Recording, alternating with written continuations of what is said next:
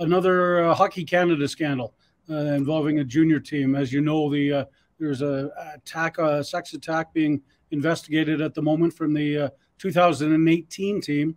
Apparently, somebody's come forward to claim they were assaulted by a group of players in the 2013 tournament that was held in Halifax. So that file is now being handed to the Halifax Police Department, and they're launching an investigation. So could be another black eye for Hockey Canada.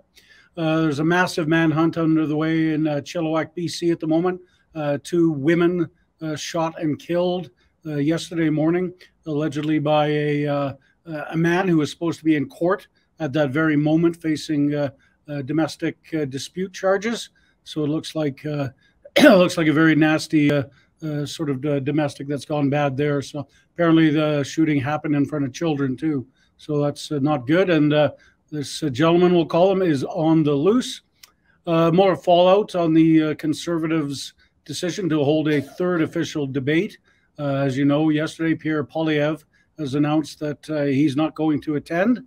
And Leslyn Lewis is today musing about the fact, she really is too busy and she's not sure what this new debate will really accomplish. So she may look at pulling out.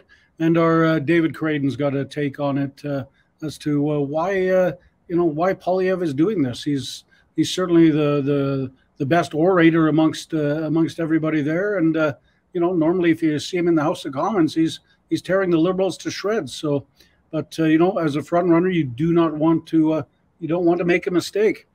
Disney has announced that they're going to remove all references to fairy godmothers. Another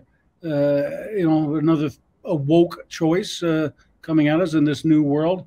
And CBC story of the day. It turns out 143 CBC executives made $15 million in bonuses.